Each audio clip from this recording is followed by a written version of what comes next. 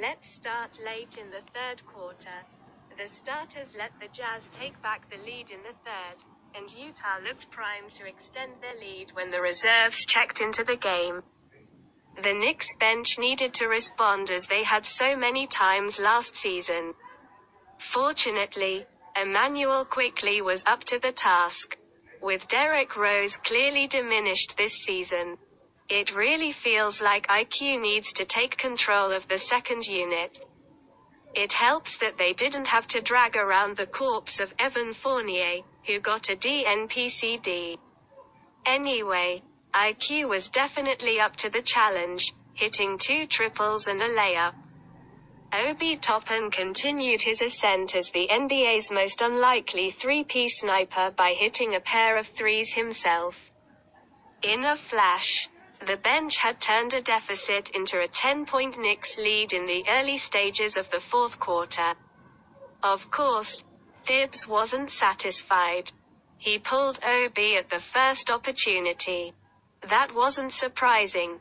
It's just who Thibs is at this point. What really surprised me was that he eventually pulled Quickley, who was an absolute two-way force throughout the game, 13 points. 4 steals.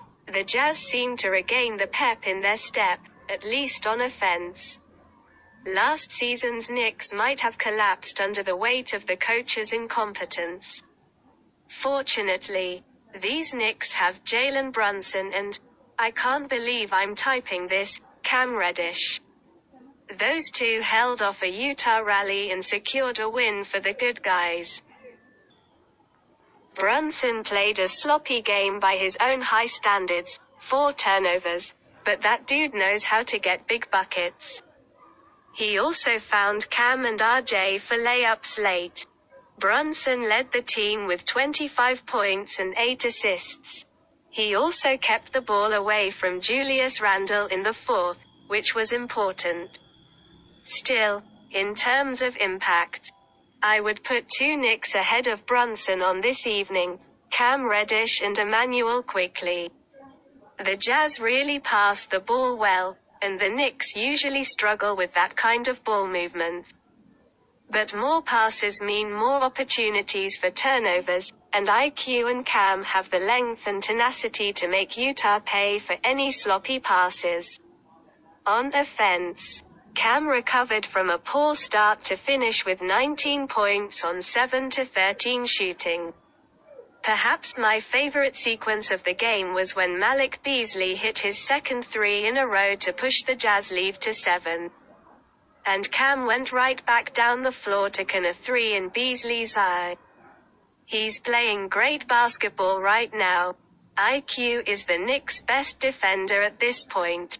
He just is. If he is truly emerging from his shooting slump, he shot 5-10 from the field, 3-6 from 3, then he's going to have a special season. RJ Barrett is apparently sick with a non-COVID illness. He really struggled from the field, 5-11, and the free throw line, 8-14. If he's really sick, maybe let him sit Wednesday night in Denver. Obi Toppin shot 3-4 from 3. Which is apparently just normal stuff now. He's shooting 42.4% for the season. Preposterous.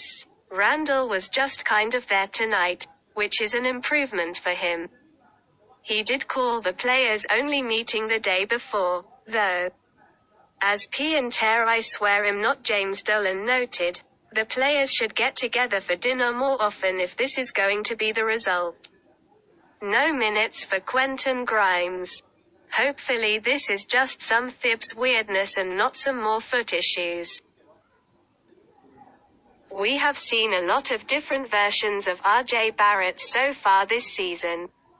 Last night, however, we saw the inconsistent, having a tough time version of Barrett that nearly cost New York big time.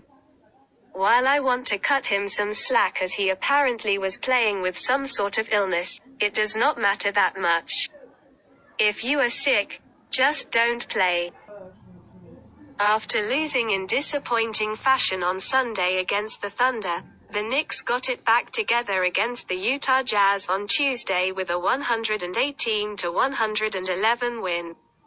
While this game was closer than it should have been, a win is a win.